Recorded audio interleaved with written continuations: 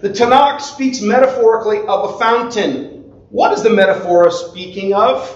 Yeshua says, my words are fountains of living water. The book of Ephesians talks about how the husband should love his wife and sanctify and wash her with the word, just as Yeshua washes his bride. The Father himself says, I am a fountain to my people. But they've rejected me, the fountain of living waters, and they've carved out broken, cracked cisterns that do not hold any water.